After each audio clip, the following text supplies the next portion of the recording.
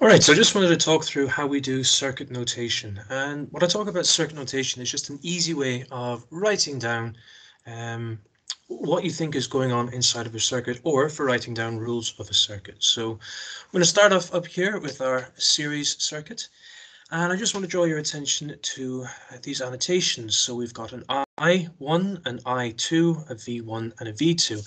Just a reminder that I is the symbol for current that is measured in amps, and that V is a symbol for potential difference or voltage, and it's measured in volts. Whoopsie, nearly misspelled it. Okay, so we see here that I1 and we have an I2. Now, we know from our experiment that any figure, any number that I have for the ammeter that is in a series circuit, or for components that are in series, the current will be the same. So what we say is that I1 would be equal to I2, which would also be equal to the total current inside the whole circuit. Now, what are we saying here?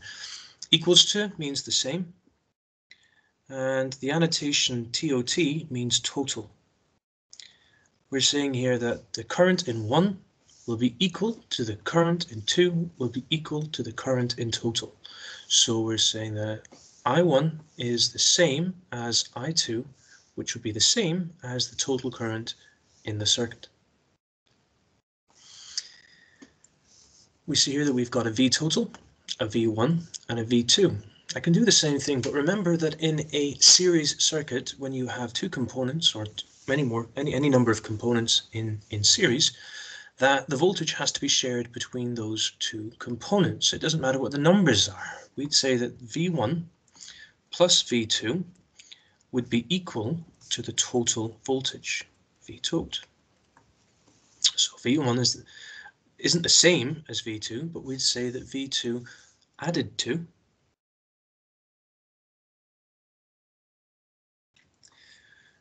V2 would be the same as V total, and remember that that's for the whole circuit.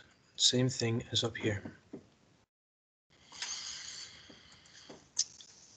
All right, for a parallel circuit then, we're going to do the same thing, but remember that the total current in a parallel circuit splits when you get to a junction, which means that the current in this ammeter will not be necessarily the same as the current in this ammeter, and these two ammeters will definitely not be the same as that one. But I do know that the current is conserved, so whatever current I have in this junction plus whatever current I have in this junction will be equal to the total current coming from the potential difference. So I can write my rule again. I'd say that I1 plus I2 is equal to I total.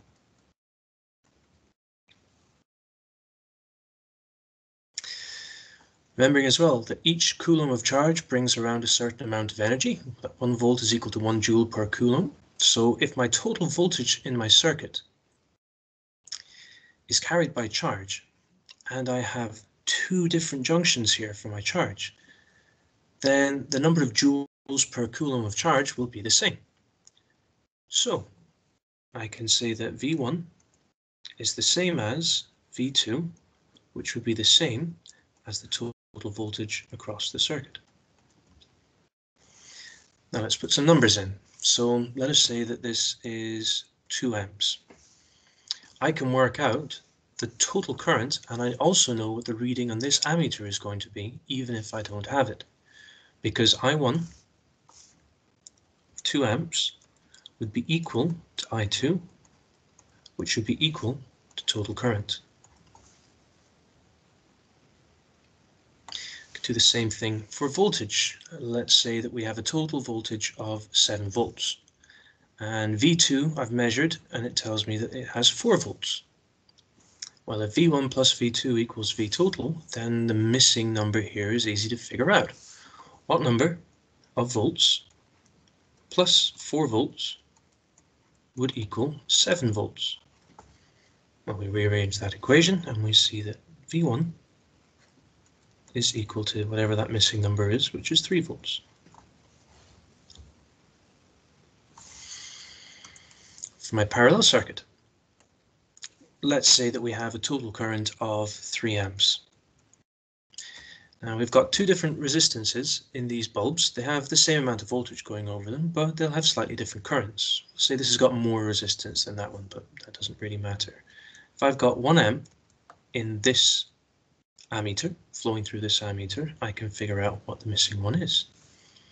Because if 1 amp plus a missing number of amps equals 3 amps, I just have to figure out what the missing number is. So I2 is equal to 2 amps, because that's the missing number. If I had 6 volts showing in this voltmeter, I'd be able to figure out what the other two missing voltages are. Because if 6 volts is equal to a missing number of volts, which is equal to a missing number of volts, the missing number will be the same because of this rule. So we'd say that V1, V2 is equal to 6 volts, and that V total